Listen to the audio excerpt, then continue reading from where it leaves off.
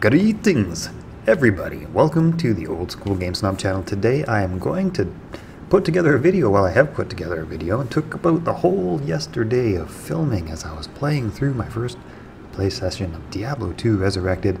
The entire area now and then, how it used to be compared to how Diablo 2 has remastered everything. So we're going to go through the entire game and take a look at basically all the areas.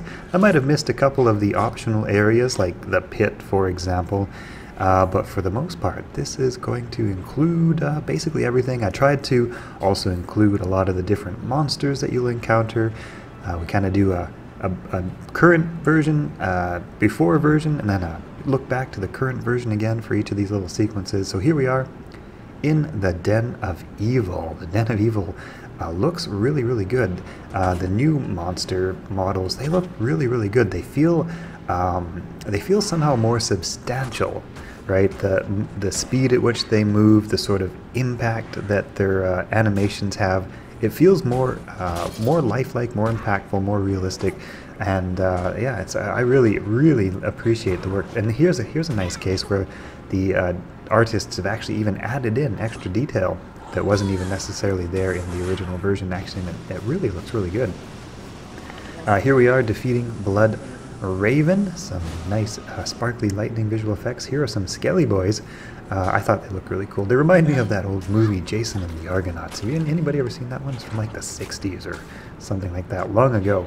Anyway, I thought those guys were cool. Here we are in the stony field, and now we're in the underground passage on the way to the dark forest. Yeah, just all the character models look really cool. I think we're still in the underground passage here, pretty sure. Yeah, underground passage, and heading into the dark forest. Yeah, it's interesting how a level of detail and improved graphics, just, you notice a bunch of things that you don't notice otherwise. Like, I just noticed a bunch of things that I never really, my brain never pieced together. Here we are in Tristram, of course, old Griswold. My brain never pieced together what some of the things I was looking at actually was. Here's poor old Rit and his leg. Here we are at the Forgotten Tower. Down below we're going to descend in a moment to check out the Countess. But yeah, I mean, it's interesting when you play Diablo Resurrected, you know what everything is if you're a long-time Diablo player. Like, it's all instantly recognizable, and at the same time, if you look more closely, it's all like just new. It's all different. It's all entirely revamped. But you know, it's so true to the original vision, just upgraded. The team at Vicarious Visions, they did a heck of a job, and those guys just need to pat themselves on the back. And I know there's some server issues going on right now, but yeah, here we are in the barracks. Yeah, just a beautiful job of artwork everywhere. I think here we are in possibly the jail or the catacomb, and I think we're in the jail. Jail and catacombs start to look a little different, but that actually was probably the catacombs, because here we are just outside of Ondariel's throne room. I'm going to say throne room. I don't know. I don't usually walk all the way back to the end of this area. I just usually kill Andariel and go, but I think there's a throne back there. Yeah, to check that at some point. Alright, here we are in Act 2, Loot Gulane. Yeah, just very impressive visuals. It really increases the immersion of this game, and you can probably hear, well, hopefully you can hear a little bit over my yapping here, but the ambience and the audio and the music and all of that is just also enhanced, and the sort of ambient energy, the air, the vibe of the game is just actually brought out even further. Some of the effects, like the lightning effect, sounds very true to the original game, but also has like this extra crackle, this extra snap. Yeah, actually, here we go, some lightning spells. But it has this sort of extra effect, extra impact to it, I noticed. In the case of something like lightning and frozen orb later on, which you'll see, it just takes what was good about the original sound effect and it just adds a little bit of extra oomph, which really increases that sort of visceral immersion. That previous scene, I never noticed that before ever, but there's actually some sort of weirdo half rat, half man thing hanging there, Man, I don't even know. There's actually some extremely gruesome scenes in this game, and because the graphics used to be, you know, low resolution, you don't really notice just how gruesome they are until you see what they actually are. Did I ever even register that there was a mummy hanging out of that sarcophagus? I don't know if I did or not. I don't know. But I saw it clearly this time. So yeah, it's really interesting to play Diablo Resurrected and to re-see, oh, the maggot layer. I thought this was one of the best improvements that they did. Like, look at the detail, right? Like before and after there. Like, that is, you just really feel like you're in the maggot layer. Like, it's so like swampy and like icky and gross. Like you feel it, you see it. Where was I? I don't know. That's okay. We'll get on to the next thing. Here we are in the Halls of the Dead. This is a later game, level 85 farming area, very popular. Just thought I'd make a quick stop in here. Claw Viper Temple. It's interesting, yeah. Like I said, the things that blend in low resolution, low graphics, and the things that you really notice in high graphics. So, yeah. Anyway, here we are, just about to get the Heraldric part. Which part? I forget. Cube, staff, amulet. I forget. I think the amulet. Oh, and the here we are in the harem. Just beautiful, beautiful artwork, and the creatures, they just somehow feel somehow more substantial, right? More visceral. Arcane Sanctuary. The ghosts, I thought they did a really good job of. The ghosts look really quite spooky.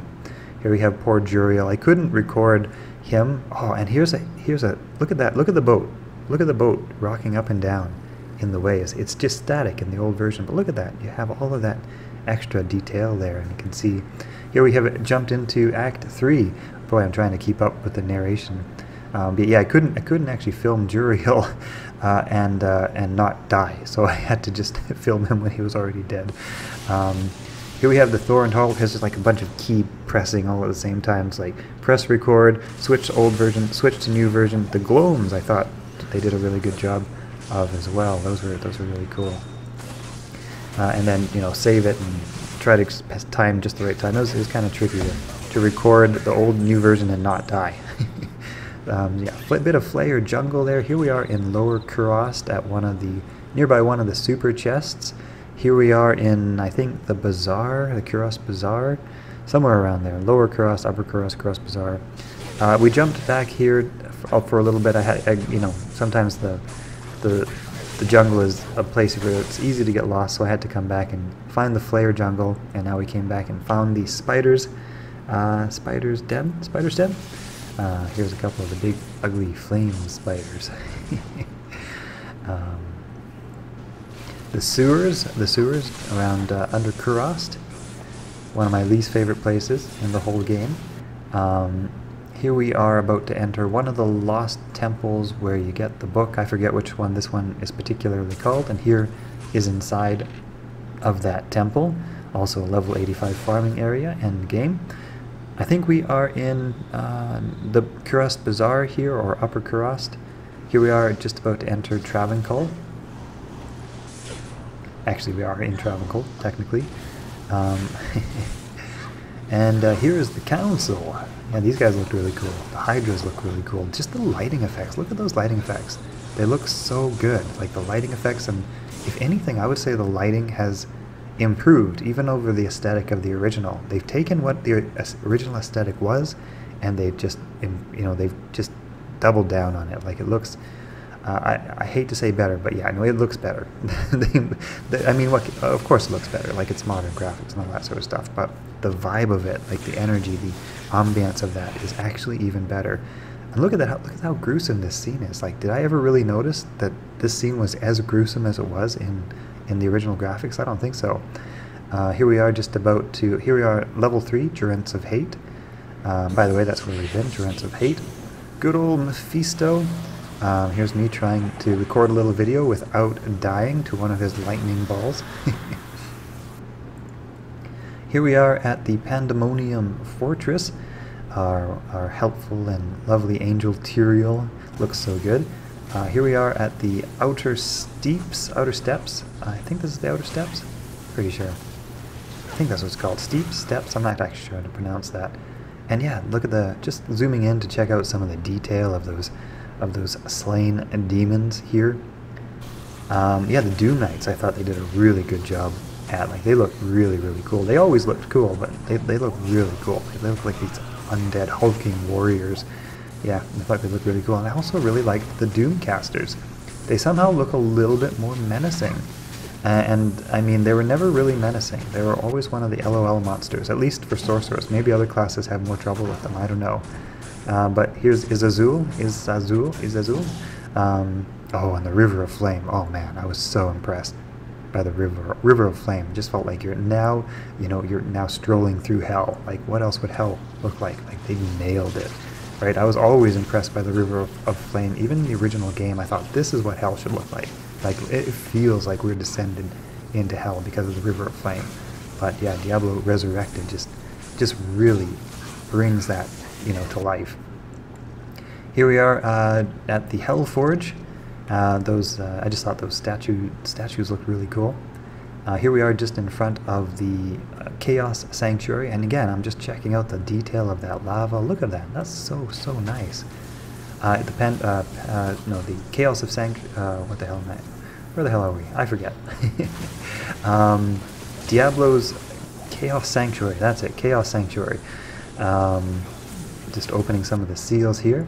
About to summon the big man himself, El Diablo. He looks so good. I made a whole video actually just of the fight with Diablo just because I thought his effects looked so good. We got a little bit of that here, but if you want to see that in full detail, it's also on my channel. Finally, here we are in Hagarath. Here we are in Act 5. Here we are just outside, about to take out Schenk, the Overseer. Just a little bit, what's the name of the Cold Plains? I forget. Thresh Socket, and then we're going to head on into the underground passage. No, the Crystalline River. No, I always get these frozen places mixed up. I always forget which is which. But we're in one of the frozen places here now. Yeah, I forget which one it's called, but I'll just let you watch the video. That's alright. Had a nice little set bone wand drop here. I was like, oh, that's kind of nice. Had a little faster cast rate and stuff.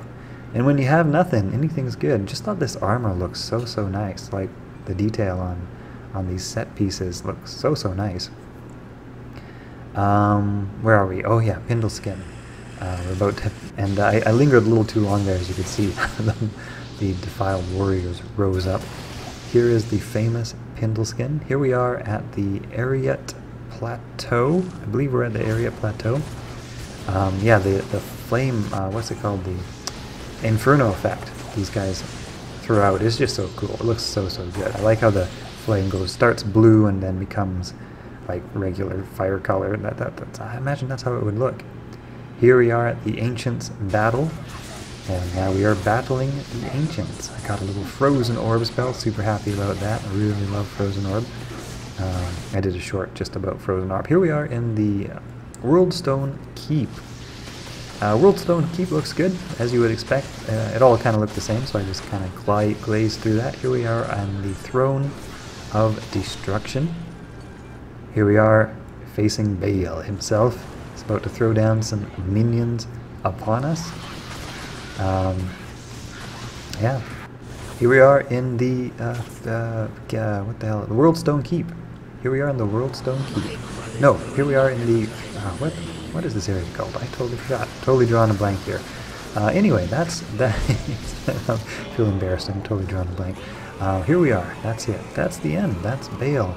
I didn't know that he suffered so badly. I feel a little bit bad for the guy and his big spidery legs there. Hope you guys like this video.